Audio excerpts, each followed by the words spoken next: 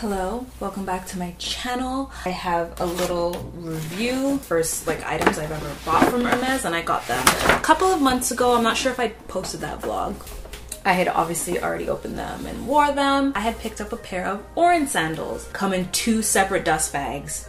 If you travel, which I occasionally do, a little bit OCD about dirty things, you don't want the bottom of your shoes touching the top of your other shoe, right? It's nice that they're separated. I picked up the black Oran sandals with the black base featuring the white stitching along the H. A really good tip is to always pick up your Oran sandals at the beginning of the season so you get the color and the size that you want. I picked mine up this year, 2 days before spring started. I picked this up on March the 18th.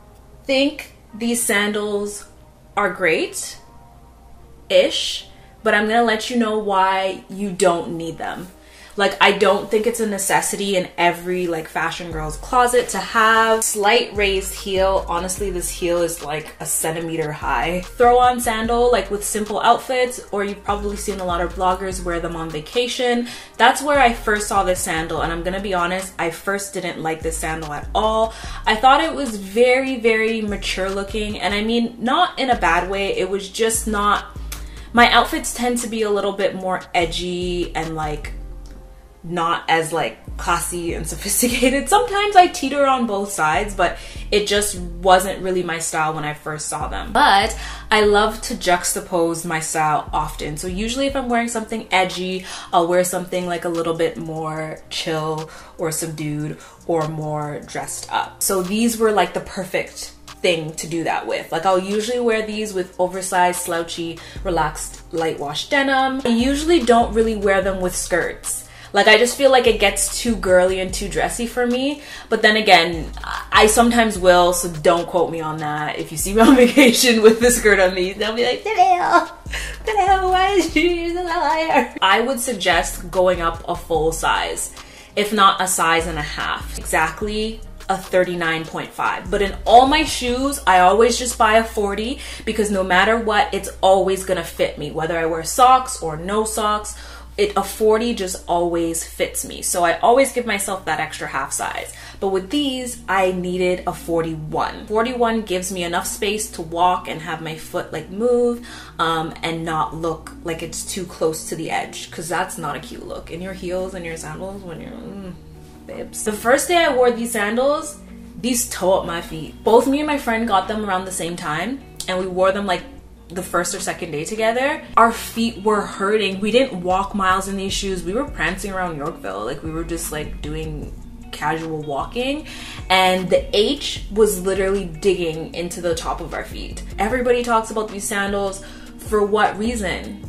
What is the reason? Third wear, it was still doing that, and I'm honestly, at this point, I was just really annoyed. Pricing of these sandals that I bought them for in March 2022, 810 Canadian dollars plus tax, which is about what, 9 something. I was for $1,000 sandals, I'm you gotta be joking me. But I know when it comes to designer footwear, it's not always about the comfort. Just because it has a higher price tag doesn't mean it's gonna be super comfortable or not fall apart or whatever. But I would just expect at least some sort of decency, some sort of. So for $1,000 on the third wear, I was getting annoyed.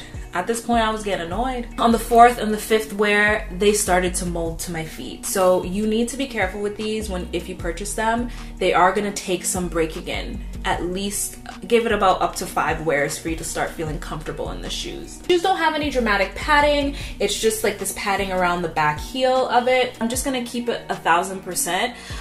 Because my friend experienced this and she actually ended up not buying these shoes. So she has wider feet, and when she tried them on, she didn't find the sandals flattering at all because the sandal is so narrow. Literally, they make these sandals for people with feet like this. She felt her feet were too wide for it, and they were spilling over the sides, and she said it wasn't that flattering, so she just didn't even bother with them. She ended up going for another pair of sandals by Hermes. I can't remember the name of them, but they have the circles around the front. Even if you have narrow feet, because I actually have narrow feet, like your foot can kind of sometimes rock over the sides. And another point that I want to make, just because you probably don't need these shoes, is they're really nothing special. I'm not gonna make this into a hater review because I'm gonna actually give you my overall rating of this shoe in a moment, but there's no unique or special design to them. Like, yes, there's the H, they're the Oran sandals, whoop-de-dingle-do, but honestly, like, you can find so many cooler, intricate designs. I actually really love the Bottega sandals, and I almost wish I bought those more. I think those would have been more of my style.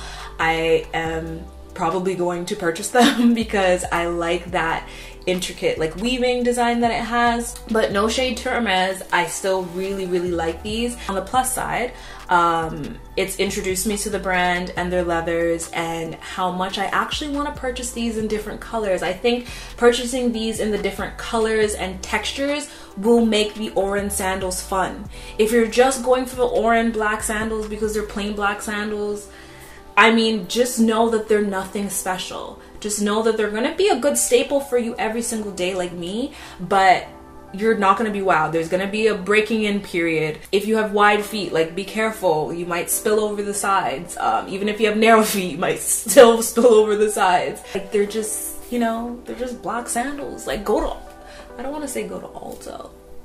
You can get affordable sandals that can hold up just as well as these. They've held up pretty well. Honestly, I just wipe them down every once in a while and they're like pretty good. Okay, so what my overall rating for these are?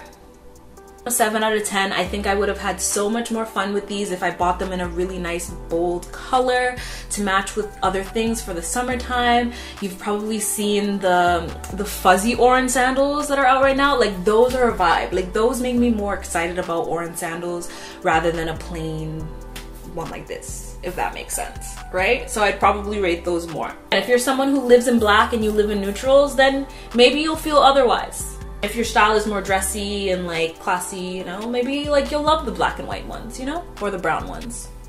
I really want the Bottega ones. I want the Bottega ones. I hope you enjoyed this video and I hope it was helpful for you in making your decision. Click my head to subscribe and follow me on these other socials to keep up with me, and click the bell so you know when I post new videos. I love you guys so much and take care. I need a glass of wine at this point.